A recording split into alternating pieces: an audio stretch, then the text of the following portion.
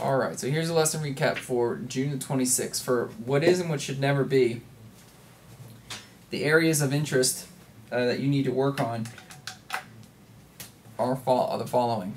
Transitioning into the B chord in the chorus when you go.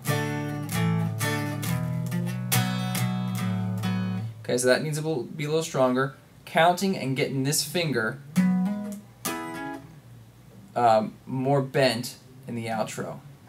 So moving on, the Earth, Wind & Fire tune, Shining Star, I want you to download it and get it into your transcribe program. Slow the intro down and isolate that and play it over and over and over again and get those parts down solid. The chords are B minor, A, and G. So get those memorized. Now the verse part starts off a chord like this, E7 sharp 9, the Jimi Hendrix chord.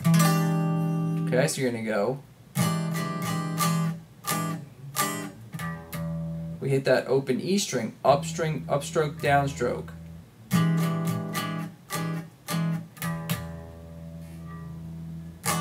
Then we go back to an E9 by just bringing our pinky back 1 fret. Second time, we go to an A octave, 7th fret D, 10th fret B. Okay, so it's really all about your right hand technique here. So remember, when we hit that open E, you want to lift your arm back, so roll it back on the guitar a little bit.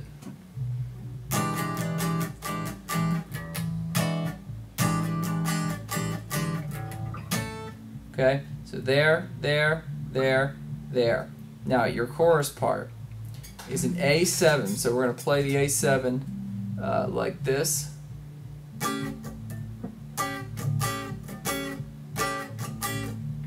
To a D7. So we have 7th fret D, 6th fret G, 8th fret B. You're going to go and then switch to a D7 and do the exact same thing a whole step back. So you have a G7